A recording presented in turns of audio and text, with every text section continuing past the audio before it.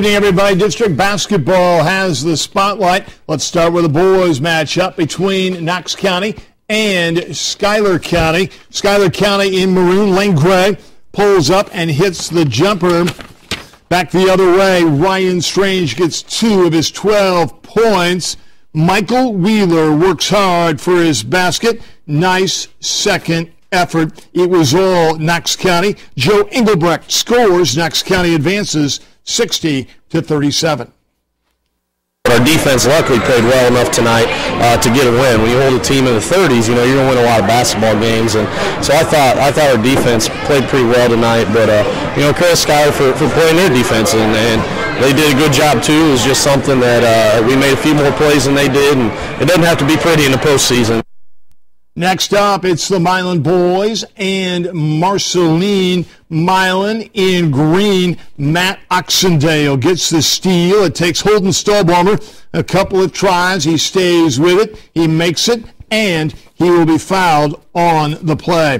Marceline's Mackenzie Frazier picks it up and puts it down underneath.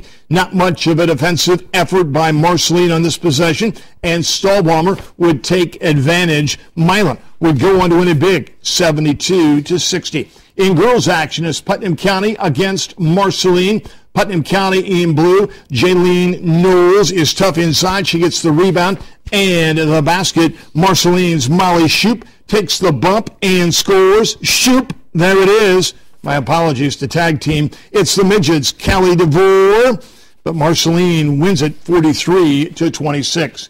Next up, it's Sigourney and Twin Cedars. Both teams would come into tonight's playoff game with 3-game winning streaks. Sigourney in white, nice teamwork. Colby Kirkcove scores.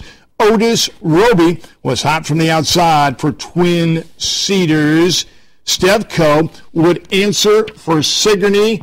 Splash. Their fans had plenty to cheer about as Sigourney would go on to win it by 10, 63-53. In other boys games, Kirksville beat Marshall 62-56. Van Buren lost to Danville 79-66. It was Linville-Sully 66, Mountain Udell 48. In girls action, great defensive effort by Kirksville. The Tigers clawed Marshall 37-20, and it was Green City 47, Meadville 35.